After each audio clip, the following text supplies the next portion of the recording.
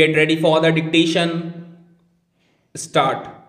The US-India Climate Pact has the potential to aid sustainable post-pandemic development. The US-India Climate and Clean Energy Agenda 2030 partnership raises expectations that the coming decade will see sustained financial and technological cooperation between the two countries to cut greenhouse gas emissions. At the Leaders Summit on Climate organized by US President Joe Biden, the world's attention was focused on countries responsible for the highest carbon emissions.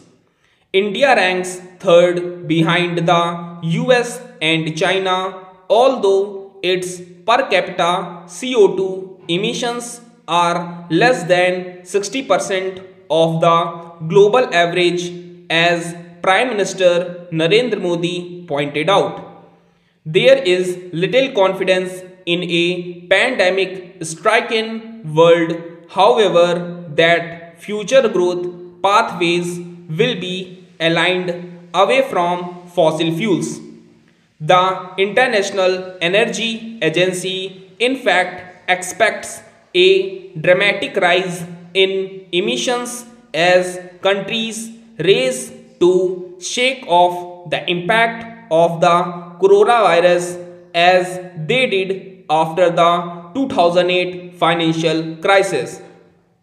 Yet the years to 2030, as President Biden put it, are part of a decisive decade, and action to scale up funding and innovation can help all countries move closer to keeping global warming well below 2 degrees Celsius or even 1.5 degrees Celsius as the Paris Agreement envisages. There are many aspects to the bilateral pact that could be transformative for energy intensive sectors in India, starting with renewable power expansion to 450 gigawatt. With open source technologies, India could incorporate innovative materials and processes to decarbonize industry, transport, and buildings, the biggest emitters apart from power. Many developed countries tend to view India's reluctance to commit to a net zero emissions target as recalcitrance, but the climate change crisis originated not here but in the industrialized world, which has used up much of the world's carbon space. A forward-looking policy should therefore envision green development anew, providing funding and green technologies as compensation for the emissions space lost by poorer countries. This is a win-win game since it would aid sustainable development, boost employment, clean up the environment, and crucially help all countries emerge healthier from the pandemic.